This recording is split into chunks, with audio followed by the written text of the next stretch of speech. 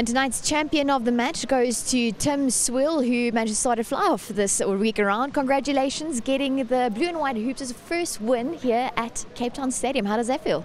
Yeah, it feels great. This is my first time actually playing here, so it was a nice one to get the win. We had the bad weather predicted, but only the wind came. We had a very rainy week, so maybe our game plan wasn't perfect.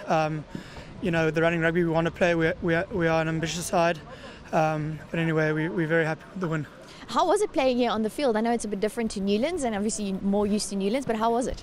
Well, it's quite windy today. The sea breeze coming from Millie Point here, but the guys really stuck to it. A little bit of ill discipline at times, but luckily we got through that at the end. Well, congratulations with your performance. It seems you're the man of the moment, always there at the end, kicking the winning goal there. But congratulations and enjoy the recovery. Thank you very much. Thanks, Tim. Cheers.